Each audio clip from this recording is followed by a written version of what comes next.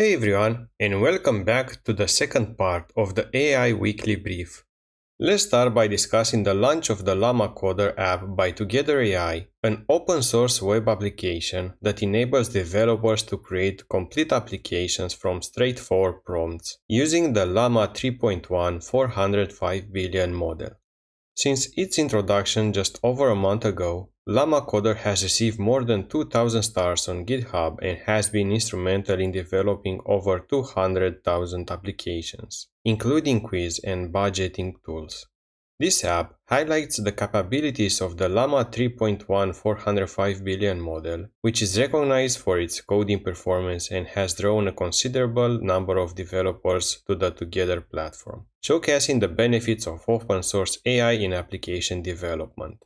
Next, Microsoft introduced Eureka, an open source project aimed at assessing and understanding the capabilities of advanced AI models.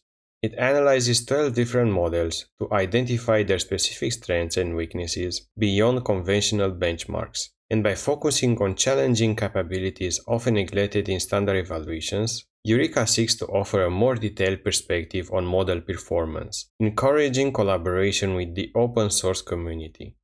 The framework accommodates both language and multimodal data, enabling customizable evaluation processes and prompting transparent practices in AI assessment. Moving on, YouTube is set to roll out generative AI tools named Dream Screen, which utilize advanced models like Veo and Image Gen 3. These tools will assist creators in generating background for their shorts and starting in 2025, standalone video clips from text prompts. Dream Screen will present creators with 4 image options based on their prompts, allowing them to select one to produce a high-quality 6-second background video. To maintain transparency, these AI-generated creations will be watermarked and labeled to inform viewers of their AI origins.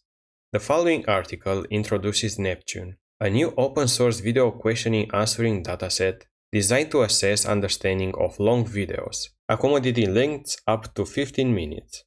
Unlike previous datasets that focused on shorter clips, Neptune includes challenging multiple-choice and open-ended questions that require reasoning across both visual and spoken content. This dataset aims to fill the gap in evaluation resources for long videos, promoting advancements in video question answering and multimodal model capabilities. It features a variety of video domains and allows for evaluation through both multiple-choice and open-ended formats, introducing a new scoring metric called the Gemma Equivalence Metric, or GEM in short, to evaluate answer accuracy. Lastly, Mistral AI has introduced Pixtral 12B, a multimodal model with 12 billion parameters and a new 400 million parameter vision encoder. This model is designed to process images and text simultaneously, accommodating variable image sizes in the context window of 128,000 tokens. Pixtral excels in multimodal tasks such as document question answering and chart comprehension while maintaining strong performance on traditional text benchmarks. It is trained to manage both image and text data, facilitating efficient processing of complex diagrams and documents.